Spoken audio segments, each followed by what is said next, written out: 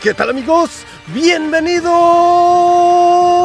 al canal! Espero que estén maravillosamente bien como lo estoy yo. Les habla Alex y hoy ha llegado la gran final de Pokémon Global Exhibition. Después de un largo recorrido hemos llegado a la última de las partidas. Pokémon Global Exhibition llega a su final después de la final que tuvimos con Leonardo y Wonseok. Hoy se repite precisamente estos rivales. Recordemos que la forma en la que funciona, Wonseok perdió una de sus vidas, por eso se fue al lado a la llave de los perdedores, por lo tanto tiene una L entre paréntesis, y Leonardo no ha perdido todavía su vida, así que vamos a tener aquí esta gran partida. Vemos a Venusaur junto con Groudon, mientras que Wonseok sacó a su Charizard junto con Remake. Esto fue algo que Wonseok usó en el combate anterior. Sin embargo, Leonardo ahora está cambiando drásticamente aquí la jugada. Vamos a ver ¿qué es lo que estarán haciendo? Lamentablemente para Wonseok no pudo ganar la final, lo cual le costó. Y ahora vamos a ver si podría estar tomando aquí alguna revancha. Vemos que está saliendo el Incineroar para poder intimidar entonces aquí al Groudon, y esto está un poco peligroso evidentemente para el Venusaur. Sin embargo, el Venusaur tiene la ventaja también en que podría llegar a tener pues algún movimiento que pueda hacer un buen daño, como el Earth Power, el Weather Ball, lo cual definitivamente es algo que le ayudaría a Leonardo. Y bajo el sol con la clorofila, Venusaur es más rápido que todos los que están ahorita en el campo. Vamos a ver entonces qué es lo que va a pasar. Venusaur se avienta el somnífero, que va a estar durmiendo aquí al mismo Incineroar, no apuntando para el Charizard. Se viene un G-Max Wildfire que va a estar golpeándolo, dejándolo en el punto del Focus Sash, y con esto, gracias a las llamaradas, entonces va a estar tumbando al mismo Venusaur. Vemos aquí Groudon golpeando con todo, le hizo demasiado. ¡Bruto Colpo! Aquí está el Bruto Colpo de Leonardo. Demasiado daño para estar intimidado. Eso obviamente es súper eficaz por 4 ante el Charizard, pero en forma G-Max y estando intimidado fue demasiado esto. Un gran Bruto Colpo que se avienta Leonardo, que definitivamente es algo que le ayuda. Ahora el Incineroar está dormidito, no puede hacer retroceder aquí a absolutamente nadie, así que vamos a ver qué es lo que va a pasar. Remake, sabemos, podría tumbar fácilmente a los dos Pokémon. Muy probablemente aquí no tenga necesidad Leonardo ni siquiera de hacer la forma Dynamax todavía, ya que con la vida que le queda al Charizard podría estar haciendo un Electro Web y con eso llegar a tumbarlo. Vamos a ver entonces qué es lo que va a pasar. Está muy bien posicionado aquí Leonardo, muy bien posicionado, ya que el Charizard podría estar cayendo y el Incineroar está dormido, así que fácilmente con esto Leonardo puede hacer todavía mucho. Vemos aquí que el Incineroar está dormido. Vemos el golpe que se va a estar tumbando entonces aquí al Charizard. Me pareció que este es un Thunderbolt. Adiós a la forma G-Max de parte de Wonseok, y con esto ya ha perdido a uno de sus Pokémon. Groudon usando el Danza Espada con +1 entonces de ataque, quitándose esa intimidación, y ahorita podrá entonces hacer un buen daño. Todavía está en la parte de atrás el Remake, que definitivamente a Groudon no le podrá hacer nada. Groudon puede hacer un buen daño a Remake o a Incineroar, pero vamos a ver cuál es el último de los Pokémon de Wonseok. En este caso es el Venusaur. Wonseok decide no meter al Zacian, por ejemplo, que sabemos que tiene gracias a partidas anteriores. Vamos a ver entonces qué es lo que va a suceder. Groudon la verdad es que tiene muy buena ventaja aquí por el tipo, ya que puede hacer un muy buen daño. Sin embargo, sabemos también que gracias al sol ese Venusaur podría dañar muy bien al Groudon. Veamos entonces qué es lo que va a suceder. Ya podría estar despertando también el Incineroar. Veamos si este será el caso o no, pero podría ser peligroso también llegar a regresarlo. Vemos aquí que el Groudon de hecho se va a estar protegiendo, ok. se va a proteger. Vemos un Electro Web que va a estar golpeando a ambos, muy seguramente esperando aquí que ese Venusaur pueda reducir la velocidad para que entonces en el siguiente turno Groudon pueda ser más rápido. Vemos aquí que se intentaba un golpe para Groudon, lo cual no funciona, y el Incineroar sigue todavía soñando con ganar. Esto todavía no ha sucedido. Vamos a ver. El sol sigue en pie, me parece. No ha sido este todavía el último turno. Efectivamente, el sol sigue en marcha. Vamos a ver entonces, aquí aparentemente podría estar saliendo el Charizard, aunque el Groudon también podría hacer un buen daño. Lamentablemente aquí el cambio de parte de Leonardo hará que el Groudon pierda el busteo del ataque, pero puede ser que totalmente valga la pena. Vemos aquí cómo Leonardo decide ganar, decide guardar al Groudon, ya que el Remake que tiene Wonseok no le haría absolutamente nada. Vemos otro Electro Web que va a hacer otra vez un buen dañito, reduciendo la velocidad, y ya aunque esté el sol, ese Venusaur ya no podrá estar alcanzando a los Pokémon del lado de Leonardo gracias al -2 en velocidad que tiene. Veamos aquí, se viene un Frenzy Plant que va a estar golpeando para Charizard. Muy bien por parte de Leonardo, ya que esto no le hará absolutamente nada. Y el Incineroar que lamentablemente todavía no se despierta. El Incineroar está más que dormido, se toma 3 turnos de sueño. Y con esto, entonces aquí podría ya llegar también a posicionarse.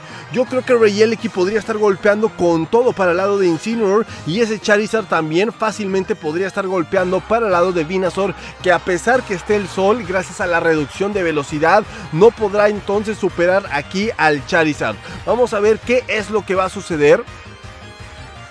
Cómo es que va a estar decidiendo atacar, y aunque esté el Remake en la parte de atrás y este ponga bastante presión para el Charizard de Leonardo, lamentablemente esto podría no llegarle a funcionar todavía.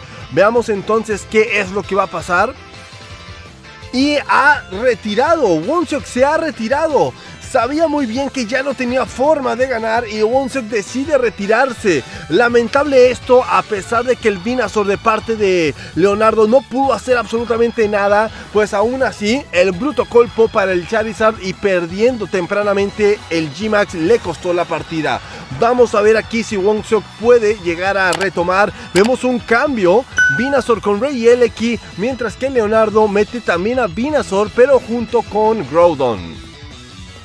Es un buen cambio aquí, sin embargo tenemos varias formas en las que esto puede llegar a suceder, en donde el Groudon evidentemente pone presión para ese Remake, pudiendo llegar a tumbarlo, pero al mismo tiempo el Venusaur por parte de Wonseok podría hacer muy buen daño también para el lado de ese Groudon. Sin embargo, el Venusaur de Leonardo tiene también Weather Ball, lo cual puede tumbar al Venusaur de parte de Wonseok. Así que aquí estamos en un acorralamiento entre todos los Pokémon. Prácticamente Remake quizás sea el que menos daño puede hacer, pero bien puede llegar a recibirlo. Vamos a ver entonces qué es lo que va a suceder. Leonardo pensando quizá aquí en llegar a cambiar ambos Venusaur, también viéndose beneficiados por el sol que está colocando el mismo Groudon, y vemos un cambio en donde aquí va a salir entonces el Charizard. Vemos la forma Dynamax. Ok, aquí vemos la forma Dynamax, en donde el Venusaur será entonces quien esté haciendo pues el daño principalmente. Leonardo ha optado por usar a su Venusaur G-Max, que no lo habíamos estado viendo anteriormente. Veamos si en esta ocasión este Venusaur será quien le dé la partida. Una protección por el lado del Remake. Se viene aquí entonces un Max Quake que va a estar golpeando para el Remake, haciéndole buen daño, pero principalmente también algo ventajoso es que se va a subir la defensa especial del lado de los Pokémon de Leonardo, así que eso también es algo importante para que los Pokémon de Leonardo puedan aguantar bien. Vemos aquí un golpe que es súper eficaz gracias a este Weather Ball haciéndolo para el Venusaur, pero gracias a que el Venusaur subió su defensa especial, con esto entonces se lo pueden llegar a tumbar. Vamos a ver qué es lo que va a pasar, si Wonseok estará decidiendo también hacer al Venusaur como G-Max, podría ser una opción. Sin embargo, también puede estar algo peligroso si es que recibe algún golpe por parte de ese Charizard, que evidentemente con el Blastburn y bajo el sol con vida esfera, incluso en forma G-Max, el Venusaur no tiene muy buenas posibilidades de llegar a aguantar. Veamos si Remake decide también hacer algún Volt Switch, algún Thunderbolt para el lado de Charizard. Podría ser quizá una opción. Sin embargo, siempre está en pie que Leonardo pudiera proteger con ese Charizard y que esto lo piense precisamente Wonseok. Vemos una forma G-Max aquí. Vemos una forma G-Max. Probablemente pueda llegar a ser el Venusaur. Efectivamente, ambos Venusaur son los que se están haciendo forma G-Max aquí. Se ha cambiado totalmente el estilo de juego, en donde anteriormente por lo general los Charizard eran quienes estaban decidiendo hacerse G-Max. Vemos aquí el G-Max Vinelash golpeando entonces para el Remake, que lamentablemente ya no va a poder aguantar. Va a colocar aquí también las lianas en el lado de Wonseok y con esto podría llegar a caer. Vemos aquí un Max lo cual va a estar golpeando para el Charizard. Lamentablemente no le hace tanto daño. Se sube su ataque especial, pero vemos aquí el golpe que muy apenitas logró sobrevivir. Muy apenitas ese Venusaur sobrevive. Demasiado daño gracias a este golpe. Y bien lo dije, esto es debido al vida esfera y es debido al sol. Es un movimiento súper eficaz y ese Venusaur no lo puede aguantar muy bien. Prefirió Wonseok subir su ataque especial a hacer un poco más de daño. Vemos un Sableye que no había salido frente a Leonardo y esto también pudiese cambiar el rumbo de la partida. Vamos a ver si efectivamente este es el caso.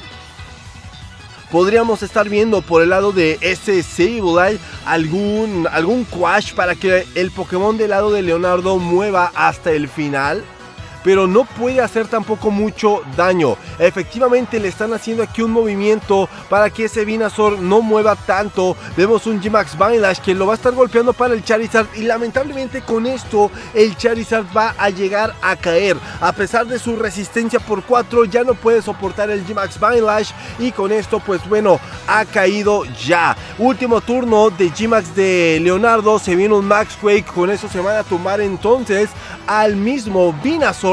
Y con esto se posiciona bastante bien. Ambos ya terminan aquí con su forma G-Max. Sin embargo, además de terminar con la G-Max, Wonseok pierde a su Venusaur, lo cual definitivamente es algo que le costará. Los latigazos haciendo un poco de daño también para el lado de Sableye. Todavía tiene a Groudon y Remake aquí. ¿Cuál será quizá la mejor opción?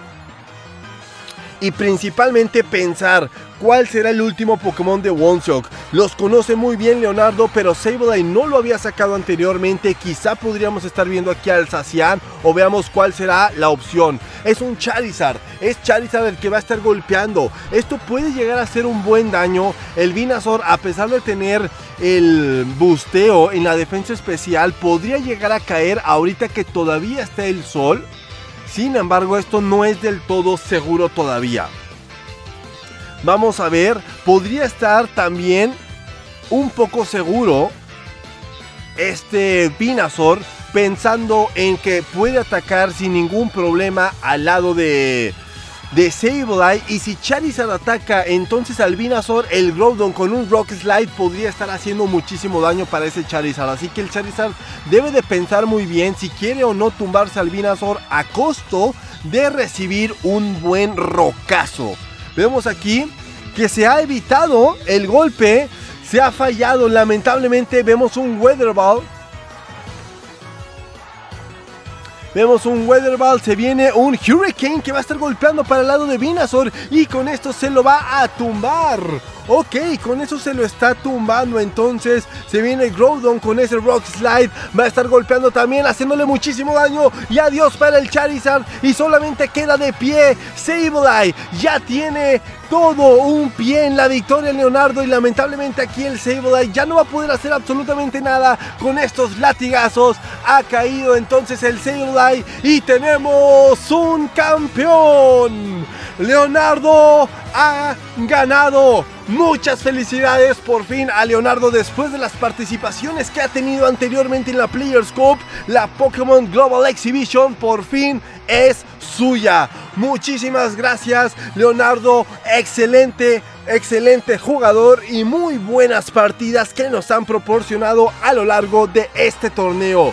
De igual forma, pues agradecerles a todos ustedes por la elección de ver la Pokémon Global Exhibition conmigo, y yo los espero para las siguientes narraciones y el siguiente torneo para que lo puedan ver en el canal. Muchísimas gracias, espero que tengan excelente tarde y ¡hasta luego!